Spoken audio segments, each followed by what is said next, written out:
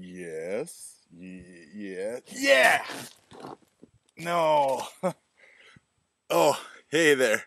I'm Clayton Wilchowy, and I'm out here on a brisk minus 20-degree day. I'm out here looking for Smurfs. Now, you might wonder why. Well, I need to get my Smurfs fixed, and this seems about the only way how. I recently downloaded the Smurfs game from Capcom onto my iPod Touch. And as someone who doesn't get a chance to do too much gaming these days, I really enjoyed it. You may have seen or read from a previous post that I had to suspect something about the game. As soon as I installed it, my battery life on the iPod kept being drained. So sadly, after I leveled up, maybe 1, 2, 3, maybe level 5, I uninstalled it just as a test to see if that was the game that, or the application that was killing my battery life. And it turns out that it was. I had a quick talk with Krista, my wife, who also has the game. She has it on her machine still.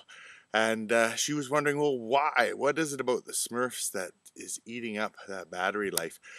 And it dawned on me, like, there are some social network games where you log in, you require a login, and what it does is it allows you to keep a profile that's up on the web.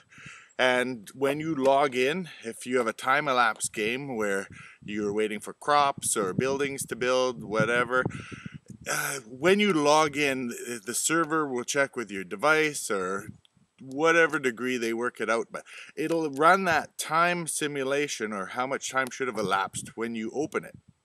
Now, the Smurfs, one of the first things that I enjoyed about it is that you didn't require a login, didn't need to set up an ID. You just opened it up and played the game. It has similar functions where you're growing crops or you're doing buildings, you're waiting for games to unlock, and that's taking time. Because you don't need to log in to another source that will compute it, it means that it's running that simulation the full time. There's a push notification feature so that you'll know when crops are up. Next time you check your iPod or iPhone, or when you hear the push notification chime, that virtual environment is running 24/7 when you have the Smurfs installed. Now, it does lighten up. If you close the application, yes, time still needs to elapse, so there will be a thinner version of it running. That is the thing that I noticed that was killing my battery life.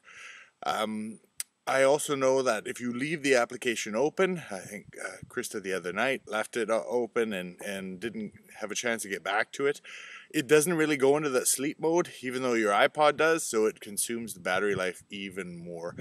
I have, I think, a second generation of the iPod Touch that is in the traditional styling, so it's not the one based on an iPhone with their Retina display and that. This is the old school iPod Touch.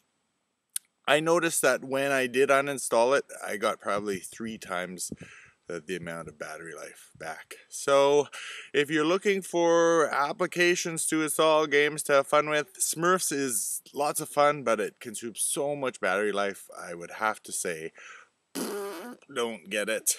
And if you still need your Smurfs fix, I know there's a movie coming out. Otherwise, well, just take a look around your yard and you may find one. Thank you very much. Have a good one.